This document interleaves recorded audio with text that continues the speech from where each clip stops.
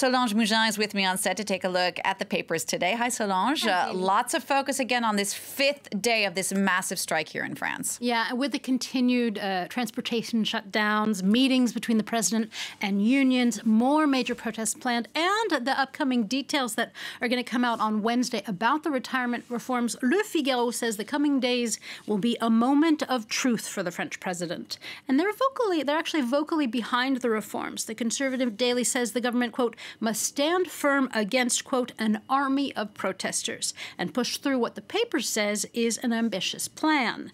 But not all of the French papers are behind these reforms. The left-leaning Libération also says this upcoming week will be a vital one for the French president, but the paper reminds its readers of the widespread support all across France against the pension reforms. For Libération, the stakes are high, not just for the survival of France's retirement system, but also for Macron's legacy as well. In an editorial, the paper says that if Macron caves to the union's demands to suspend the reforms, then he would essentially be shutting the door on his own presidency or his vow of changing France. So Libération says, quote, it's double or nothing time for Macron. Now, the protests and the strikes are a big story here in France. Not the only story, though. Emmanuel Macron also today is hosting talks in Paris between Vladimir Putin and Volodymyr Zelensky over the war in Ukraine. Yeah, the summit between Angela Merkel, Emmanuel Macron, and the presidents of Russia and Ukraine is being praised today in both the Russian and the Ukrainian press. Let's start with Commerçant, the Russian paper. It calls the talks the most anticipated event of the year. It expresses much optimism, reminding us that the terms of peace were already agreed to in Minsk and that it's just the order of how to roll out these terms that's being debated. Now, the Ukrainian press, there's also a degree of optimism. The paper Golos puts the emphasis on its coverage of the behind-the-scenes coordination that's going on between Zelensky and Macron as they try to get Russia to agree to Ukraine's desired rollout of local elections in the Donbass, prison exchanges, ceasefires, and troop deployment. But getting to peace may not be that easy, the paper says. In their cartoon today, Golos has a king like Putin lying in bed with essentially his fingers in all of the pies of the major issues revolving around the war in Ukraine. How is this?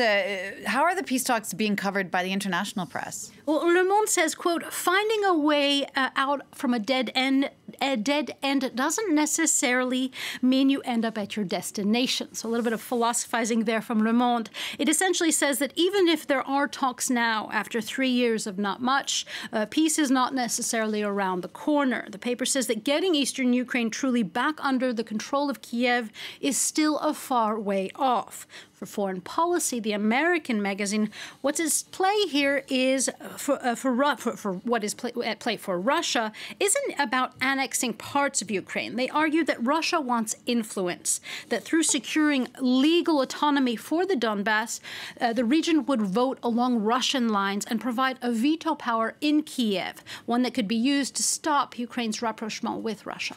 All right, let's focus now on the situation in Hong Kong, where the massive protests there Sunday were front page news in mainland China. Yeah, but instead of focusing on the some 800,000 people that came out to protest and the peacefulness of mostly peacefulness of those protests, the Beijing-backed China Daily focuses instead on the fire and arson attacks outside Hong Kong courthouses. Nevertheless, for the South China Morning Post, the local Hong Kong site, the political message is that the 6-month anniversary protest, the message there is clear that the people are resilient and that they will not back down. Solange, there's an analysis piece today in the Washington Post about just how the Hong Kong protest movement might end. Yeah, this is a very interesting opinion piece. It compares all of the protests or most of the protests that have occurred over the last year around the world with those of 2011 and 1989. And it says that the, quote, spectacular results of the Arab Spring or the downing of communist regimes in Eastern Europe in '89 haven't happened as much this year. While disappointing, there could be a good side of this, according to Jackson Deal. He says the fact that leaders of authoritarian regimes don't want to be blamed for bloody crackdowns, like that of Tiananmen Square, for example, show that political change has a chance now. That, for example, in Hong Kong, Xi Jinping's reluctance to crush the movement through troops means that, according to the Post, Beijing may make more concessions in the coming future if the protest movement keeps going. Solange, something completely different now. The Guardian newspaper has an article about how to plant trees, and apparently we've all been doing it wrong. Yes, indeed. I generally stay away from sort of how-to articles, but this one sort of blew my mind because we are all doing it wrong. The Guardian tells us that a new study has come out that had found that if you plant a tree in the ground, you should not dig a round hole, but a square one. That round holes in the ground essentially do what a pot does, or make the roots go round and round, and so they could be sort of round hole bound, and that by digging a square hole, the roots will go for those angles and spread out, and your tree will thrive. Who knew? Yeah. That's a good piece of information. All right, thriving in a very adverse and horrific circumstances this time was the subject of an article, a fascinating article in the New York Times this weekend. Yeah, I love this story, and I had to talk about it today. It touched my heart. It's about 2 Jewish prisoners in Auschwitz who fell in love during their time in the concentration camp. And that love actually helped them survive. And they vowed to meet after the war and marry, but that never ever sort of came true. But they did meet 72 years later, and the young man asked his former beloved if she had helped save him. She had a higher position in the camps and could doctor documents. And she actually told him that she did save him 5 times by changing up paperwork. So a beautiful love story about resilience and surviving through hard times there in the New York Times. Thank you, Solange. It's always nice to end on something like that. Thanks so much. Solange Mouzon there with today's press review. Don't forget, if you want a closer look or to find out more, you can always check out our website, the address france24.com.